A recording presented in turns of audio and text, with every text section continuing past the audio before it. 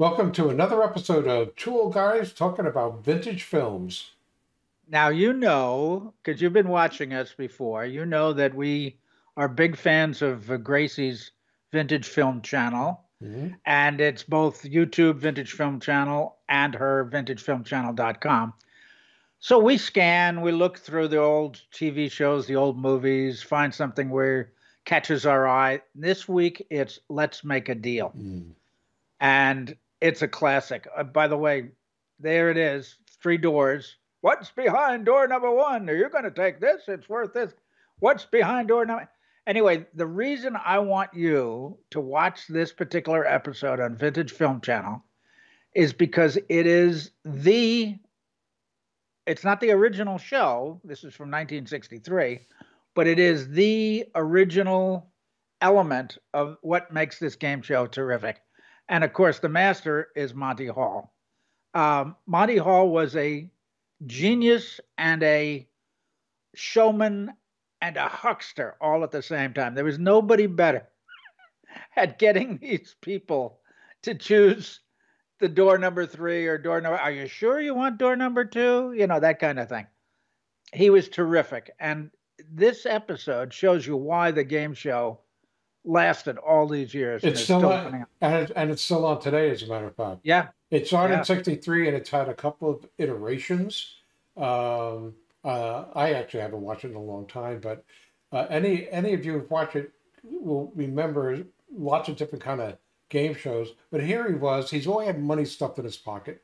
They would take out and say, okay, instead of $40, and of course the numbers are quite startling compared to today's numbers for any game show.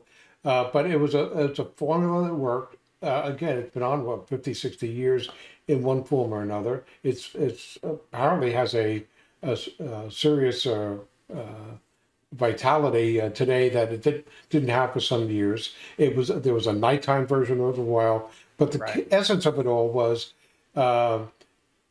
do you want to trade what you have in your hand, the $600 or the $400, for what's behind? And then if you chose door number 2, it could turn out to be a cow with a bucket and a couple bottles of buttermilk. Sure. Yeah. Yeah. You choose door number 3, and they open it up, and you know what? You would have been better off taking the $20 that Monty had in his pocket. There was the cow. And also, you would win a big prize would be a dining room table. Right. Okay. Or a refrigerator, for maybe $400 or $500. That was a big prize. It's always fun to watch these old shows because of the difference in values and things like that. After all, we've had a lot of inflation since 1963. Right. But in any event, you get to just relive a part of our youth.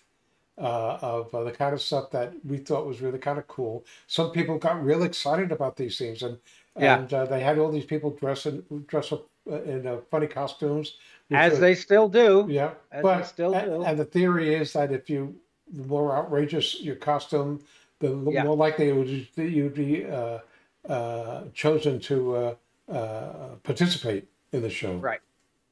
Right. Monty would notice you because you dressed outlandishly or something. Yeah. Right. So I don't have much more to say about this other than it was a kick. You know what?